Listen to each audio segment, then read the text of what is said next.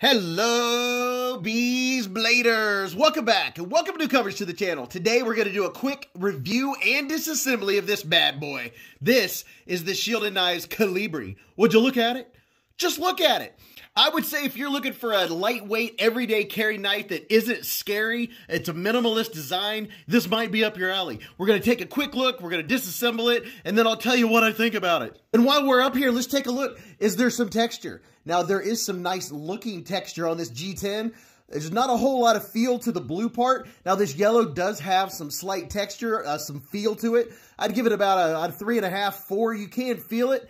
And here's this side. Look at this. A titanium pocket clip. What? What? And I can tell you this pocket clip is not going to let go of this knife. And if you're wearing jeans, once this is in your pocket, it's not coming out unless you pull it out. You can like hang from a tree. This puppy's not going to fall out of your pocket. And here is your pivot. And there's your Shieldon Knives logo. And you know what? I just realized when we take this apart, I don't know. Well, we're going to find out because there's one screw on this side and one on this side. That may be troublesome or that may be a good thing. We shall find out. You ready to see this blade? Pow! Right in the kisser. Would you look at that? That is pretty sweet. I do like this design. It's very even. It's super clean. I like how it kind of comes up and then goes back down. I can't picture what it is this reminds me of. This shape reminds me of something. But you have 154 cm blade steel that's a really nice stone wash. It's a Max Kachuk design, which is very nice, very, very nice. And if you look over here, there you go. Nice little logo. And there's no doubt as to what knife this is. And the 154 cm blade steel, that is always a plus. Now check this out. Nice looking jimping. Now as far as grabby, it works. I wouldn't mind a little more aggression, but you know, it does the trick. Now as far as your fit, it is absolutely rock solid, left and right, up and down. There is no play whatsoever, and it is centered. I do like this accent of the liners. Now, if you like inset liners, look at that. You're good to go. Look at those bad boys. They're all up in there. We'll get a good look at that here in just a minute. And it also has the yellow back spacer there. The designer is from Ukraine, so I'm guessing that's probably what we're going for here with the colors. Your stonewash is a really nice finish. It's super nice and clean. Super nice and clean. It's very, very uniform. I'm not seeing any deformities or anything like that. It is a very clean stonewash. And I like the looks of this knife. You know what? Let's see how it'll cut paper. What's she going to do? Is it going to be a slicer? Oh, what? Hold the bus. Look at that. Listen how clean. Would you listen? Just listen. Very, very nice edge. I have to say that I've held quite a few and had quite a few Shieldon knives. And most of them, by the way, it has a very good edge from the factory. But I've had very many, I don't know, 8 or 9 Shieldon knives, somewhere in there. 6, 7, 8, or 9. And most of them have been heavy-duty work knives, like big kachonkers. This one, they've brought it down and brought it into the EDC range. And it doesn't even weigh, it weighs like 2.4 something ounces. Doesn't even weigh 2.5 ounces, which is very nice. You can't even tell it's in your pocket. And for some quick size comparisons, here's one of my favorite from Shieldon, since we're showing a Shieldon knife. Here's the Shieldon Knives Empoleon. And how about this one? With the Poon, the Relicanth. So there's the Empoleon down here and the Relicanth up here. And these are the two of the smaller knives that I have from Shieldon. But both of these are very nice carries. Now here's a couple more. How about the QSP Penguin? You know we got to have a penguin in there. And the Civivi Elementum. It's Elementum, my dear Watson. Elementum. So you can see it is a smaller size knife. It has less of a handle than both of these bad boys and less of a blade. Now sharpen length, it's not that far off from the Elementum, just a hair shorter. So this right here kind of makes it look like a smaller knife. I feel like it makes it look more friendly. I don't know, it just looks less knife-ish. Is that even possible? Here is the Civivi Baby Banner. And while we have Civivis up here, how about the KIZER Plus? Or is it the KIZER Plus or the Super KIZER? Anyway, I'll have links to all the knives that I'm showing down in the description if you want to check them out for yourself. And also, while I'm thinking about it, I have a 15% off discount code to all Shieldon knives. And you can use that anytime you want over on the Amazon. And that discount is linked in the description. Here is the KIZER Doman Mini. And, ooh, look at this one. Look at that. It's the KIZER Comet. So it is most comparable to the Comet. I know you've seen the Comet. You've probably seen my video on the Comet. These two go very well together. Different blade shapes, but as far as how much real estate they're going to take in your pocket, those are the closest I believe I have in comparison. And when I was talking about everyday carry and EDC knives, this right here, as far as a minimalist pocket knife, here's the Through Night Archer Mini. I just did a video. You could go watch that. It's a very recent video right before this one. So if you have the Archer Mini and this bad boy, look at that. That's not going to take up a lot of space, but you get a lot of blade and, well, actually a lot of light with it. But those go really well together as far as size. And if you carry a small pouch or something like that, that's going to be good to go. Now let's check out the action of the ergos. Now with the Colibri, there's pretty much just a couple ways as far as deployment. First is the front flipper, which is very snappy with the thumb. Check this out. Pow! It comes out snapping.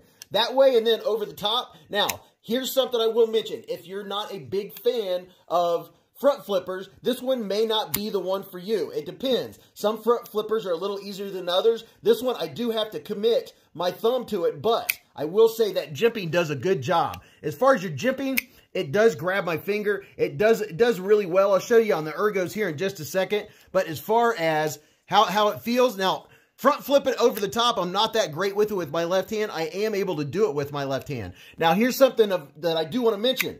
Now, your pass-through, it doesn't have a ton, and your lockup's right there in the middle, right where you want it to be. I think I showed you earlier, maybe not, but it is dead centered. And with this pass-through, you do have to kind of commit your thumb to get it on the inside there to get that closed. I find myself using my fingernail. If I don't use my fingernail, it works. I wouldn't mind if there was a little bit of grippage, just a little bit on there. But, I mean, I wouldn't say that that's going to be an issue. I can't discount it. Now, this is definitely, here's a nitpick of mine that I have of this knife in particular, is how far you go before you get past the detent ball. So, right there.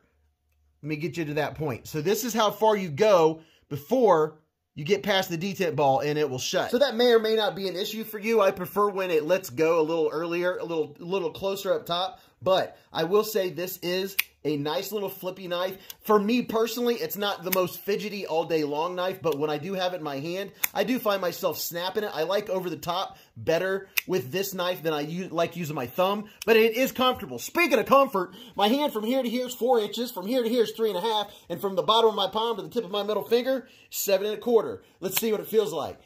It's very comfortable. Now, with knowing the size of my hand, I can really get a good grip on it. I can feel the pocket clip, but it is not a hot spot whatsoever. And titanium pocket clip, I'm impressed. I'm very impressed with how clean this knife is. There aren't screws all over the place. There's only 2, which we're going to check out here in just a second. But as far as a little package opener, I mean, this is one of those knives that you don't even have to use the pocket clip. You could drop it in your pocket. It's a great little package opener or utility cutter. It has a strong tip. It doesn't have a weak tip. You know what it means? You got to have a strong tip, right? But it is comfortable. I don't have any gripes when it comes to how I hold it. Now, if I'm holding it back here in this grip like this, it's locked in. It's not going anywhere. And I suppose you could do some like package opening or something like that, opening some bags of stuff. I wouldn't, for me personally, I wouldn't call this necessarily a working knife. It's more of an everyday carry knife. But I'll get a little more into my final thoughts after we take it apart, and we're going to do that right now. Now, I'm going to go ahead and take a guess before we take it apart. I'm going to guess that this is clean on the inside, and I'm hoping that we're able to take it apart. So I have a T8 here, and we'll see if our pivot will come out. Oh, very nice. Very, very nice. And if you have questions about any of the knives you ever see on the channel, every Friday night from 8:15 to 11:15 or later p.m. Eastern Standard Time or Eastern Daylight Time, you can come check out Beez Blades live at the Hive. You can ask questions. We have a lot of fun. It's very laid back. You can come and just check it out and see if you like it. Believe me, if you have any questions about pocket knives, and there are no dumb questions, it is the perfect place to be, because if I can't answer it, someone else in the chat will be able to answer it. And I do giveaways every Friday night. We have so much fun. Oh, wow. Okay. Look at that. That is a long screw. So I'm hoping that's going to release, let's see, what's it going to do? Something's got to let go. Oh, okay. Yeah. So that's, wow. 2 screws. That's it. So here's the inside. There's your inset liners.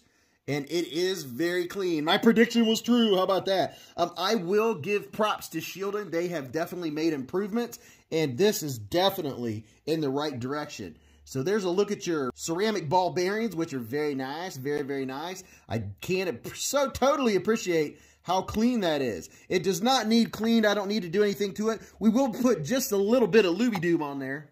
And you know what? While we're in here, let's just clean it out real quick. It'll only take a second. It did have plenty of Loctite in the screw there. So there's your what's locking. Okay. So the Shieldon Knives logo itself is what's locking your pivot into place. It's not D-shaped, but you do have plenty of real estate in that G10, which is going to hold that very well. So I don't think you're ever going to have any problems with that. So, and another, okay. So back to what I was saying, because, you know, I'm pretty forgetful. Shieldon has definitely made improvements.